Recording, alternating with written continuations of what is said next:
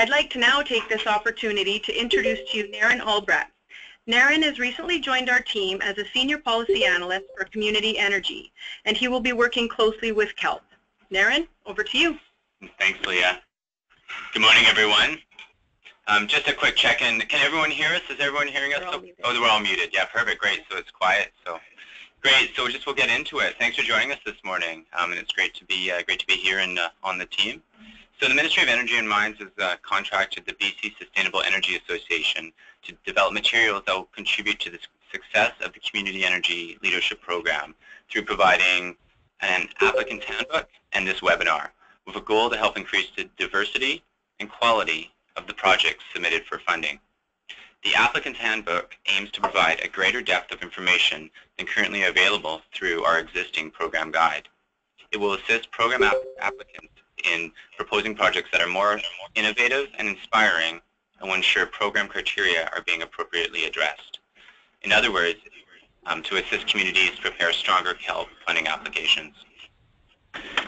Just an update on the applicant's handbook. It is currently under development and will be ready in the spring. And questions from this webinar will inform the handbook, which will be available for the next CELP funding intake. I would like to take this opportunity now to turn the webinar over to Jessica. Good morning, everyone, and I just want to apologize. My slides don't seem to be advancing, so I'm going to try to close out the presentation slides and reopen them.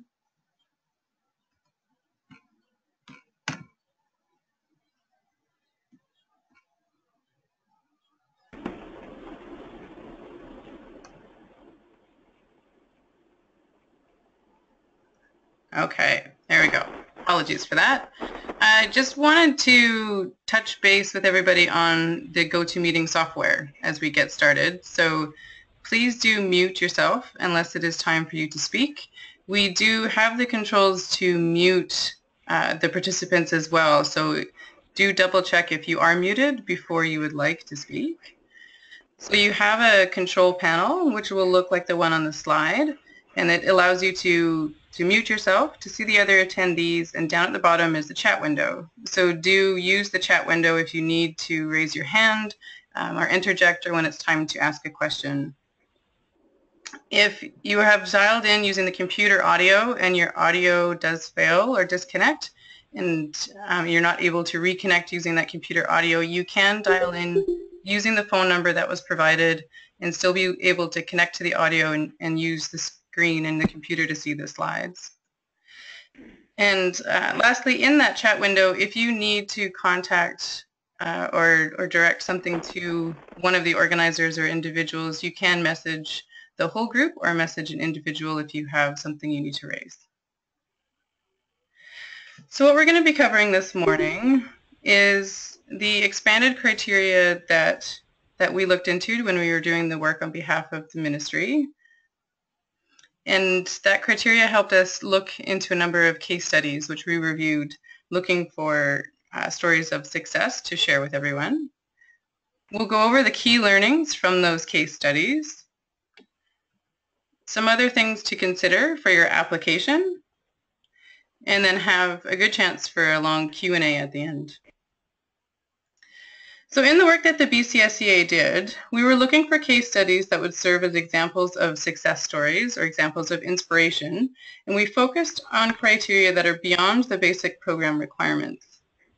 So some of the other areas we felt should be considered included the broader project value. So what is the value to community and innovation, the opportunity to contribute to the growth of a local industry?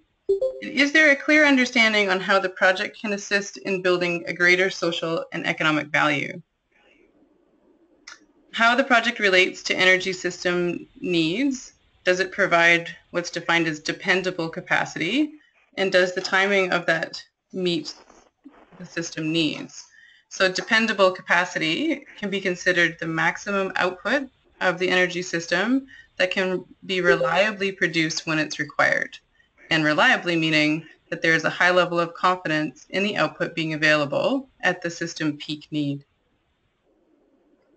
Does the project promote fuel switching? So fuel switching is generally considered to be the switching from a lower efficiency and higher polluting fuel source to a cleaner and more efficient one. So typically the move from a fossil fuel to a clean and renewable energy source. What are the clear greenhouse gas reductions and energy savings potential that the project provides? And does it all result in an overall contribution to market transformation to a low carbon economy? We're now going to have our Policy Director, Tom Hackney, run through some of the details and highlights of the case studies that we provided.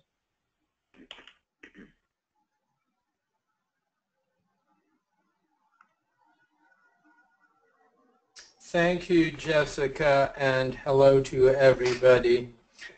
If you will bear with me, I have 4 case studies to go through, hopefully quickly, hopefully very interesting, and then a little bit of advice about getting help with building envelope upgrades. So number 1 is the Gordon Head Recreation Center in the district of Saanich. And this is a typical municipal rec center with a large pool and other facilities. When Saanich needed to replace end-of-life heating plant, they could have minimized the upfront costs and gone with gas boilers, but instead, with the help of CELP funding, the district sought expert engineering advice to see what they could do to maximize efficiency and minimize greenhouse gas emissions.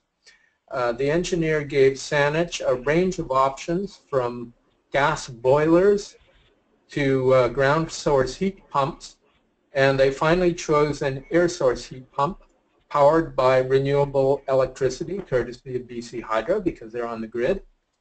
The size and cost of the heat pump was optimized by having a small gas-fired backup system to help with the times of peak load, and Saanich chose to offset the emissions from that backup power by buying carbon-neutral renewable natural gas. The district also installed energy efficiency measures, including a building recommissioning that optimized air handling and other systems. Reduced operating costs mean that the heat pump system is about as cost-effective as a natural gas boiler system over a 25-year life, but the energy usage and greenhouse gas emissions are much less. So by thinking holistically and planning for the long term, getting energy efficiency expertise and spending a bit more money upfront, Saanich has achieved a superior retrofit and greatly lightened its environmental footprint. Heat pumps are established technology, but using them to heat a swimming pool is innovative. And this approach could be applied to many municipalities across BC where there are similar facilities. So, number 2, Quadacha Bioenergy System. The Quadacha Nation lives in Fort Ware, 170, about 570 kilometers north of Prince George. Being off BC Hydro's grid, Quadacha Nation gets its electricity from diesel generators that burn over 750,000 liters of fuel per year. This makes electricity very expensive. However, many homes use inefficient baseboard electric heaters, and most of the community buildings rely on propane for heat. So in 2010, Quadacha Nation teamed up with the BC Bioenergy Network to develop an energy concept. At the same time, Quadacha worked with BC Hydro and Aboriginal Affairs and Northern Development Canada to improve energy efficiency. Insulation and other measures are expected to reduce the overall energy demand by 1/5. And then moving to the heat plant system, the bioenergy system was developed with CELP funding, and it consists of 3 gasifier and combined heat and power units that will provide 135 kilowatts of electrical power and 270 kilowatts of heat. The generators will run on locally sourced wood chips, and the exhaust heat will be used to heat the community school building and greenhouses. The electricity is sold to BC Hydro through a negotiated agreement, and it's geared, it's sized to fit the Kodacha Nation situation. So there was some negotiation and planning with BC Hydro on the sizing of that. Most of the community's propane use and a third of the diesel will be displaced, and dead pines in the area will be put to beneficial use. The plant will provide 2.5 full-time jobs with additional seasonal work to supply the wood fuel.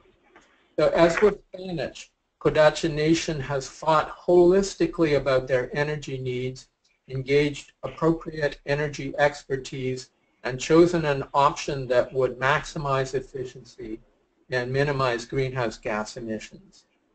Bioenergy systems are relatively new to North America. This system could be replicated around BC, especially where there is available biomass and where it would displace diesel fuel generation that is typical of off-grid situations in northern BC. Moving on, number 3, in contrast to Saanich and Kodacha, the energy focus of Nelson's community solar garden is public outreach and engagement. With the help of CELP funding, the City of Nelson capitalized on its ownership of the local electrical utility, creating a financing model that allows utility customers to buy into a community-run solar photovoltaic generation facility under construction in the slide that you see there. Any Nelson Hydro customer may invest at the level of their choice, and in return they get a credit on their electricity bills for the energy generated. Nelson estimates the simple payback period to be 12 to 15 years. The project is very popular. 250 panels have been subscribed for the first phase, and the investors include schools, colleges, churches, co-ops, businesses, residents who own, and residents who rent. The funding model appears to be a Canadian first, and it could be replicated by any municipality that owns its own electrical utility. A shortcoming is that the generation here in Nelson will mostly displace existing renewable grid power, so it would be better located in an off-grid situation where it would displace diesel fuel generation. However, in the long run, as BC moves toward the deep greenhouse gas emission cuts that will require displacing more and more of our fossil fuel resources, there could be an increasing demand for this kind of situation in on-grid applications. Now, my fourth case study, when a fire forced the Vancouver Coastal Health Authority to displace the housing for its hospital staff in Bella Bella, it looked for ways to maximize energy efficiency and minimize energy bills.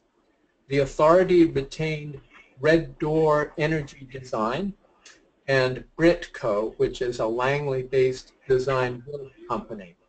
The result was Canada's first multi-unit modular building to achieve the exacting Passive House energy efficiency standard.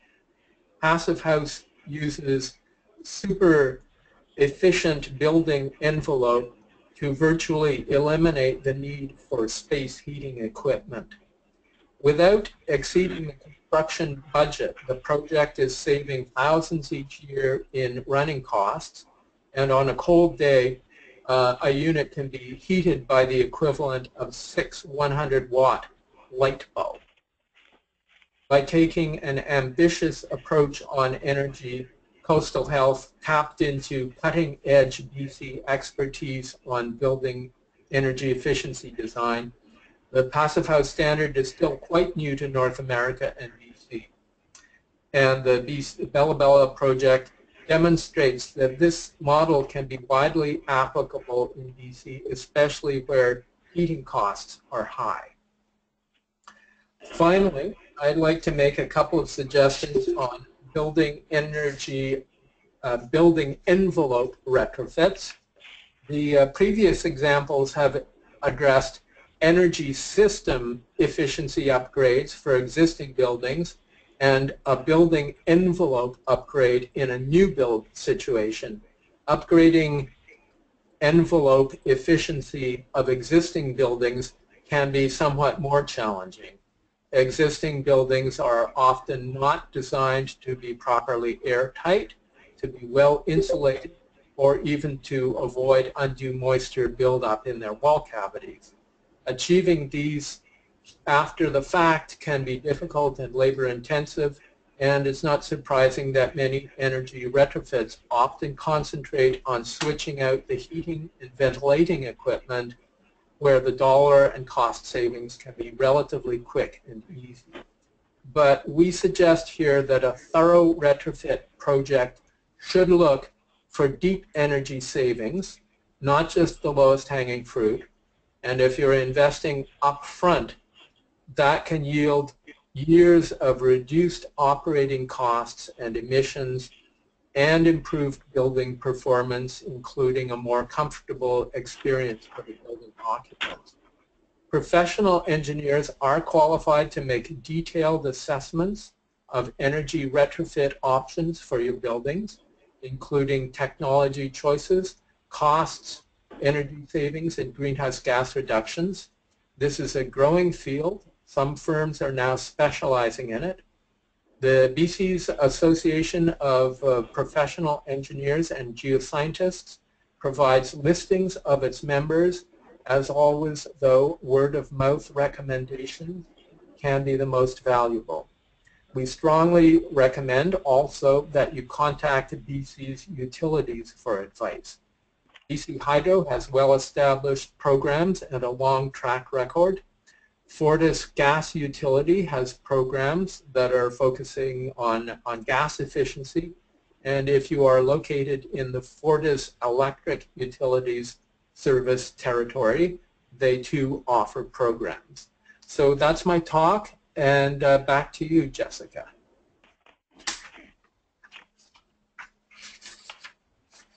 Great, thank you, Tom. So the key learnings from these case studies include the importance of taking a holistic approach, so thinking of the whole energy system, where efficiencies can be gained and conservation measures put in place before looking at possible new energy supply options.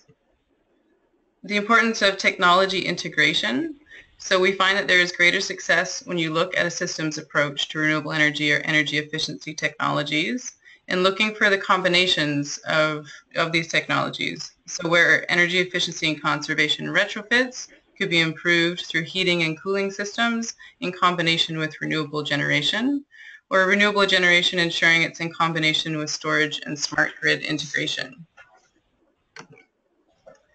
To look for means of creative financing to not only ensure the project's success, but also to help develop greater connection to the communities. So creative financing being the uncommon or untraditional means of financing a project. And in the examples we saw, it included a community share purchasing program. It could also include establishing an investment or project development co-op. So this helps overcome financial barriers, helps create local ownership, and does help greater project success. Looking for project execution efficiencies. So where can costs, time, and difficulty be reduced through partnerships, innovative and creative solutions, and new methods of construction and project development. And also to ensure that you're using professional guidance and assessment. So ensure an energy audit has been completed with energy use assessments in advance of any planning. Beyond the points of key success for designing the project itself, we wanted to include some of the broader key areas for successful applications. So be sure to be clear and concise in the application, explain exactly what is being planned, why it is needed, and how it meets all of the criteria. Ensure all the financial pieces are in place. So there's signed agreements and a clear explanation of where funds are coming from, as well as a sound project budget. Have a detailed understanding of how the project contributes to community resiliency. So how has the community been engaged in the decision-making process and project selection, and how will the project, through its lifetime and beyond, increase community connections? Detail how the project is innovative and what aspects are new in terms of the application of a technology, the design concepts, or the components, and how can this innovation be leveraged to increase the clean energy industry activities in the community? Is there clear replicability? So does it provide an example for other communities to learn from and execute a similar project themselves, as well as providing further projects and examples within the community itself? Expanding on the idea of innovation, does the project spark creativity and a sense of imagination, both in the technical development and community connection pieces? So now we'd like to open things up for a question and answer session. So what we'd like to do is use the chat window to indicate that you would like to ask a question. So you can type directly into that chat window the word question or the words hands up, and we will keep track of the names that come up on that list. We will say your name and indicate that it's your turn to ask a question, and then you can unmute yourself and go ahead and ask. We will also pause and check in with the people on the phone in case there's people on the phone who don't have a computer access as well. Great, and we see that there's a hand up already from Darla Simpson. Hi there. I'm just wondering, in terms of the matching funding, would you include things like grants to complete energy audits from BC Hydro as part of that matching funding, or can you be a bit more explicit about what matching funding constitutes?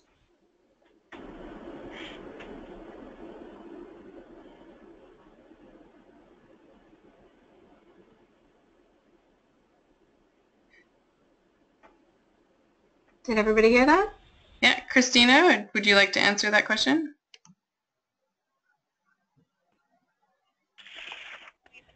Mentioned from BC. Oh, sorry, you're just unmuted. Oh, can everyone hear me now? Yeah, you're there. Okay, good. Thanks. Sorry. Hi, Darla. It's Christina from Energy and Mines here. The matching funding that you mentioned from BC Hydro, that could be accounted. Anything that you've needed or that you need basically to design and construct the project would be considered matching funding. So if there's some in-kind resources that you're using to manage the project development from within your own community staff resources, that could be included. And then obviously any financing that you get for construction costs or funding from other sources would count towards matching funding. Perfect. Thank you. Great. Do we have any other questions? Is there anyone on the phone that would like to speak up?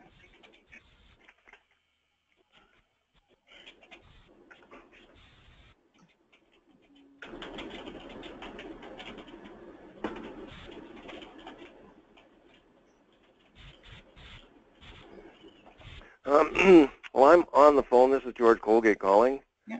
And I don't know exactly how to access any of the buttons. Can you hear me?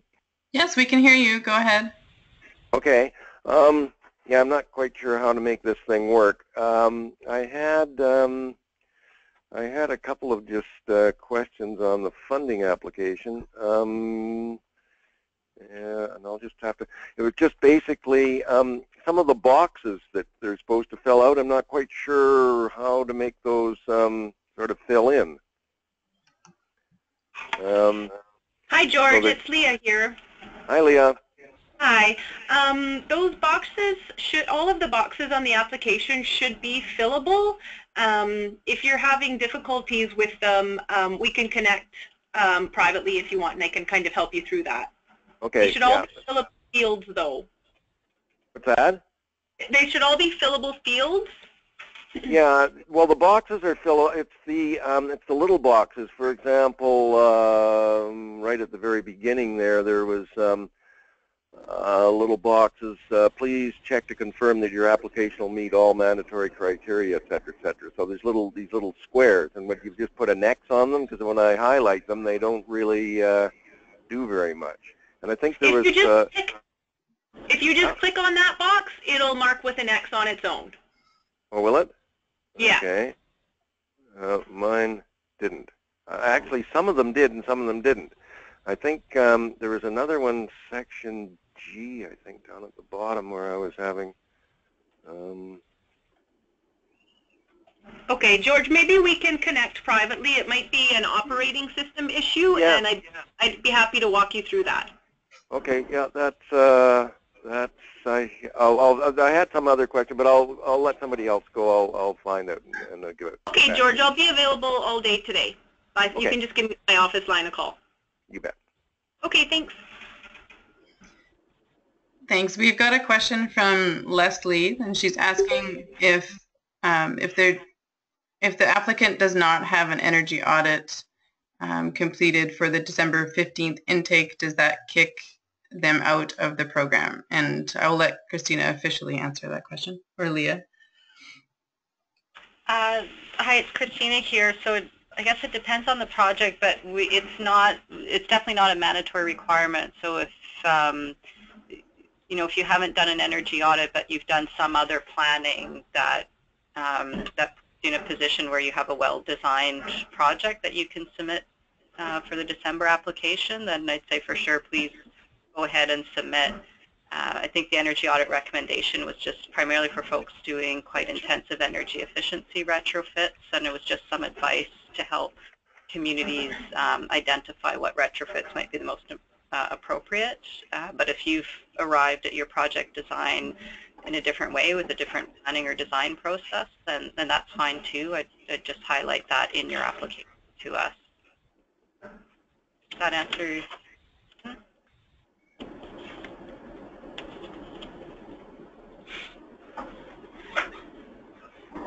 Great, thank you. Are there any other questions from someone who's connected on the phone? Michelle, hello? Yeah, go ahead. Yeah, I had a question regarding the section 4.2.0. We have two, sorry, I just got to turn my computer down. We have two components to our project. One that is scalable in terms of actually calculating the amount of energy that we're saving, and the other part is water savings, which we don't really have a formula to figure out how much energy that we would save by saving the water, other than calculating how much it costs to produce the water. But it is a significant amount of water that we're saving, and would have an impact on energy use. Is there anything specific that we could use for that? I don't think we have anything off the top of my head for converting that water savings to energy savings, but what I'd suggest is in the application, if you can just highlight what your calculation is or your estimates are for water savings, then we take that into account in our evaluation. Okay. Yeah. And then that would go into the part 3 of that questionnaire was what is the cost per ton of GHG emissions based on CELP funding? I'm not really understanding how to make that calculation. Yeah, right now you just use your emissions. I'm wondering, as we're talking, just because they're I guess 2 weeks left until folks have to submit, it might be worth, if you have that number right now or some explanation around the emissions and the water savings, if you're able to email that to the CELP inbox, then we can chat with one of our engineers here to see if we can get an actual calculation for what the emissions reductions or energy reductions would be associated with water reductions, and then you could use that, assuming it would be a larger number, that larger number for the application. Okay. How do I access the CELP inbox? So there will be a post at the end of this Q&A with how to contact us, but it's CELP@gov.bc.ca. Oh, okay. So just using an email. Yeah, and you'll reach all of us there at that Okay. email. Thank you. And then we'll turn something around for you in like 3 to 5 days. Yeah. Thing. Oh yeah. Okay. Great. Thanks. Yeah. Thank you. It's a great question. Where exactly? Where are we talking about on this calculating the greenhouse gases? I don't seem to have something like that on my application. In the program guide. What section is it in? It's not. It isn't a mandatory criteria. It's just it's section 4.2.0 on page 9 of the program guide. 4 point what? Section 4.2.0. Oh, okay. Just a second. Oh, okay. Okay, I see. Yeah. Oh, that's what. Yeah. So I had a question there, and what is the cost per ton based on CELP funding? That's what I wasn't quite sure what you meant by based on CELP funding. Is it the percentage of? I think we're just looking for take the CELP dollar amount that proponents are asking for and divide it by the emissions that the project will achieve, emissions reductions, sorry, that the project will achieve. So it's CELP dollars divided by greenhouse gases per ton of greenhouse gases reduced? Correct, yeah. Okay. And I don't remember if we asked proponents to do that or if that's a calculation we do on our end. Yeah, it was in the application Where we asked them for. Yep. So it's in the actual application form, George. It's in section D. Section B? D, as in dog. It's like page 4. Okay, so in D, okay, yeah, here we are. Yeah, so estimate cost per ton based on CELP funding. Yeah, so you just get the tons of greenhouse gases and the amount that you're asking CELP for, and divide one into the other. That's correct. Yeah. And please include assumptions or documents used to calculate. Okay. All right. Thank you. Any other questions that people have?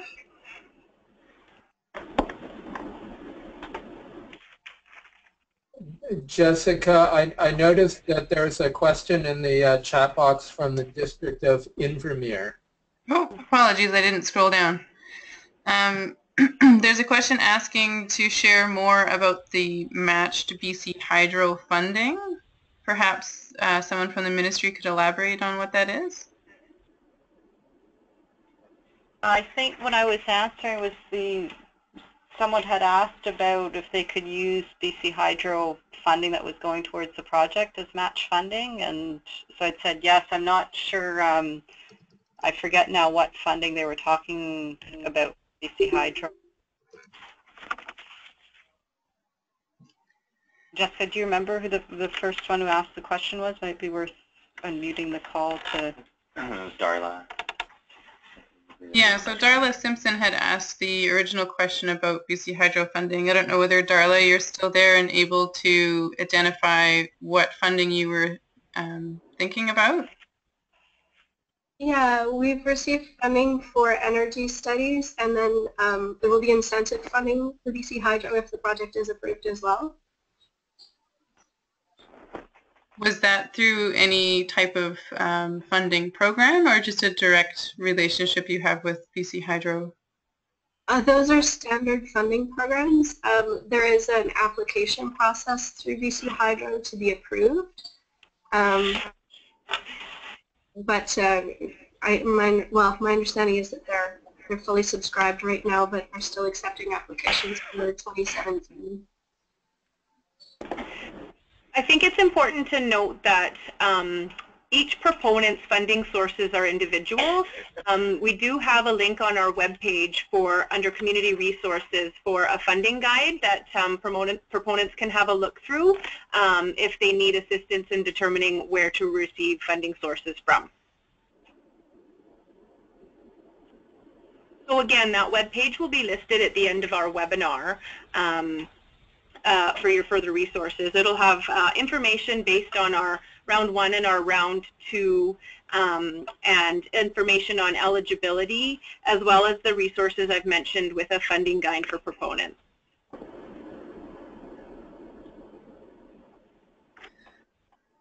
Great, thank you. Michelle from Vancouver, can you hear me? Yes, go ahead. We have a project that we are likely to submit, and it starts slightly before April 1st, 2017, and will end after that, later in 2017. I just want to make sure when it's written total project cost, do you want only the project costs in the eligible time frame, or do you want all project costs including pre-April 1st? Hi there, it's Leah with Energy and Mines. The application should state the entire project cost, recognizing that if your application is successful, the eligible cost will post April 1st. For reimbursement. For reimbursement, correct. So if you've got eligible expenses that you're seeking reimbursement from CELP for just the CELP portion, all of those receipts will need to be post April 1st. Okay, so I should make it clear in here that the total project cost of $100, $50 or before, $50 or after, and I'm asking for $10 from CELP. Great, can you just repeat that? So let's say the total project cost was $100. Yep. $50 before April 1st and $50 after April 1st. And right. Let's say I was seeking $10 from CELP, then I just write 10 out of the 50, the latter 50. No, 10 out of the 100. So total project costs are for the whole project. If your project starts before April 1st, then your total project costs, let's say, go from February 2017 to September 2017, then they span that whole period. But the only costs that you can submit to CELP for reimbursement are those after April 1st. Correct. I guess I was just making sure that I can't ask for more dollars after April 1st than the amount of money I spend after April 1st. Correct. Yeah. Okay, that's good. Thank you. Great, thank you. Any other questions people would like to ask?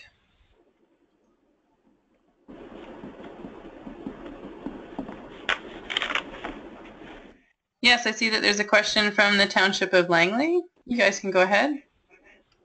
Hi, so my question is with regard to the letter of support for Section G.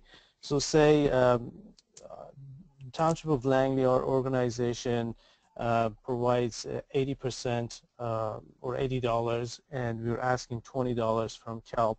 Do we still need a letter from our finance department indicating that we are capable of providing that $80, given the fact that that was approved by our council? Yes, any information regarding your funding sources would be included in your application.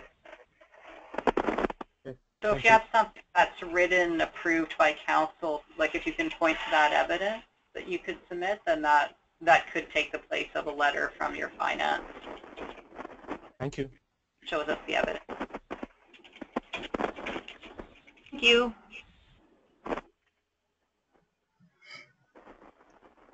Great, thank you. Anybody else? Anyone who's on the phone that's not able to access the chat window? You can go ahead and speak up if you'd like to ask a question.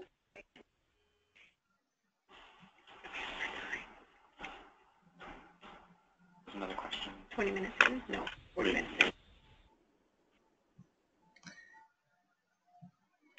Christina, I don't know if there's any other points that you guys would like to make on behalf of the ministry.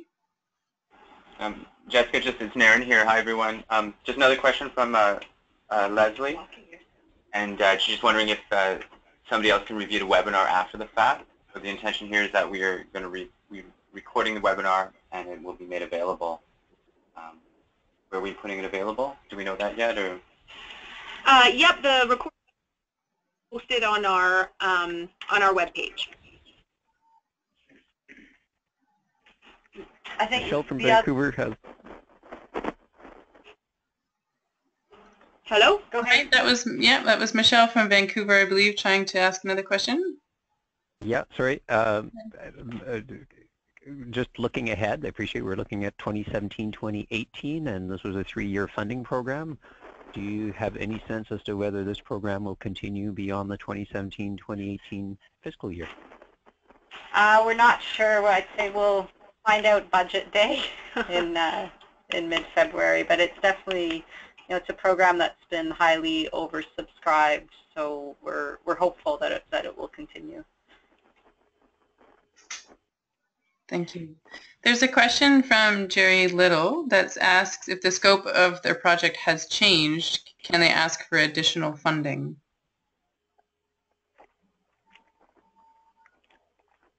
Yes. Can I get a little bit more detail in that question? Jerry, if you'd like to unmute and expand on your question, you can go ahead.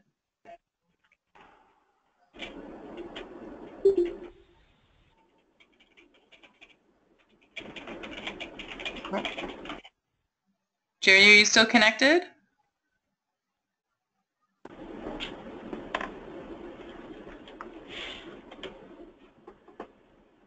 Right, that may need to be a follow-up question that we can try to get back to Jerry after. Yeah, I think just to clarify, so if if the project needs more CELP funding due to a scope change, that would be fine. I'd say the scope change, like if it's that the project has expanded, then that would be fine. But if it's swapping out one project for another project, then that would be a concern because we selected a certain number of proponents to move to the application stage based on the types of projects that were submitted. So if it was a complete swap out of one project for another where they were totally different, then it would be best to speak with us first just to make sure that it is still one that is worth submitting an application for. But generally, if what you're talking about an extended impact project, but it's in principle the same project to what you submitted, then yeah, it would be acceptable to ask for more CELP funding. I think to elaborate on an example, purchasing a higher efficiency equipment that may require a little bit more CELP funding. If the funds are available, it would definitely be something we would look into providing. Hope that helps. I think just in general too, over the next week or so, if any of the folks on the phone who are preparing applications want to have one-on-one conversations with us or send quick email questions about their applications, then we're happy to chat with you folks individually to, with any other questions you have about your applications or your projects. Yep. Oh, well, there's a note from Jerry that he's having mic issues, but you have answered the question perfectly, so that's good. Great, Jerry. Thank you. Any other questions?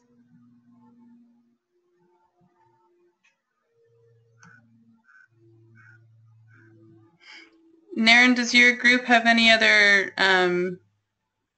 advice or comments that you would like to make sure people consider when completing their applications? I think we're pretty good on this end. We'll just I think we'll close with Leah. Christina, anything No, I think the only thing, just we've gone through 2 review periods right now. The main point, and I know Jessica, you mentioned it in your call, is that whole like be concise and like provide the information that that we're able to use to really rationalize your responses in each of those sections, but really being concise. There's a lot of applications that we go through, and it's important that we're able to find the information quickly to come to a decision. I guess that's the one main piece of advice I'd suggest. Yeah. And just to reiterate, any contact that you may need from the program, please don't hesitate to send us an email and request either a call back or send us an email with your question, and we'll research it and get back to you before the program deadline. And once again, you should be able to find quite a bit of information on our webpage. Should see it there now, www.gov.bc.ca/Energy Leadership Program. And again, our email is kelp@gov.bc.ca. Well, I guess we'll wrap that up. Thanks, everybody, and thanks Jessica and Tom for hosting a very informational webinar today.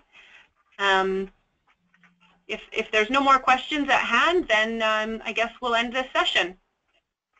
All right, bye to everybody. Bye, thank you.